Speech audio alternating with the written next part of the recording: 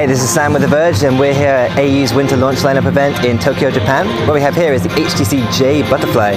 Now, the thing about the HTC J Butterfly is it's the first phone in the world with a 5-inch 1080p display. And we have to say, it really is a pretty amazing display.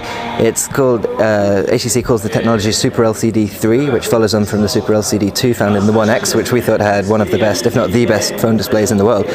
And this probably beats it. It's obviously the resolution and the size are far in advance of the 1X, but the color reproduction, the viewing angles, everything about it is just really, really nice. Text is super sharp, of course, and viewing photos or any kind of media content we can imagine, this is going to be a difficult phone to beat. It's just a really nice experience to view things like this on the display.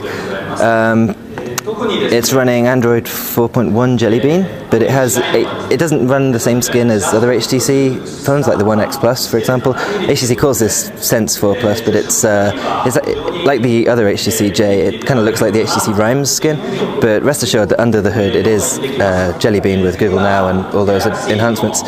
And then underneath the phone, underneath its hood, it's a Snapdragon S4 Pro processor, 1.5 GHz quad core, and the camera is 8 megapixels. And it's a pretty thin phone too. It's not so hard to fit in your hand as you might think, given the size of the display. Like, the bezel's very thin, and there's not a lot of wasted space on the device, so it's a pretty good design. HTC tells us that while this phone is unlikely to make it outside Japan, it's very likely, well, it's almost certain that this display will make its way into kind of more global products. And we can see why, because it really is an amazing display, and you should look forward to seeing it in a phone near you sometime soon.